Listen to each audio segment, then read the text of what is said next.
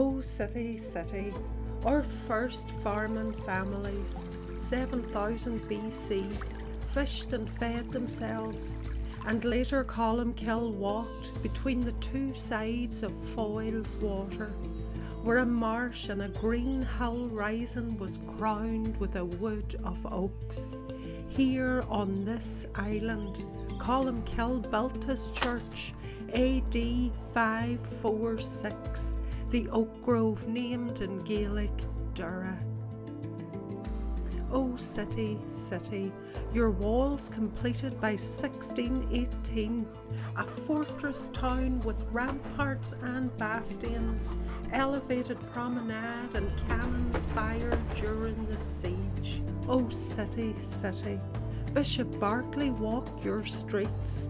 Across from his deanery, the Masonic Hall, home of hymn maker Francis Alexander, and Georgian Derry's Bishop Hervey's 1791 campaign for the first bridge.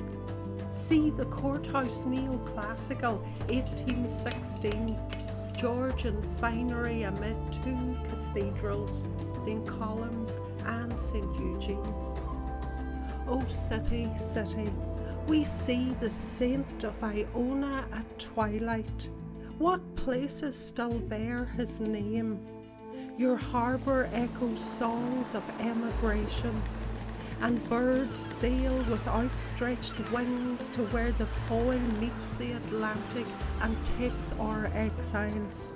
The port a depot during the Second World War, 140 ships and 30,000 sailors, American, French, Dutch and Belgian. O city, city, you insist on inclusion, on civil rights, national identity and religions, intrinsic to our heritage, the conflict and the acceptance.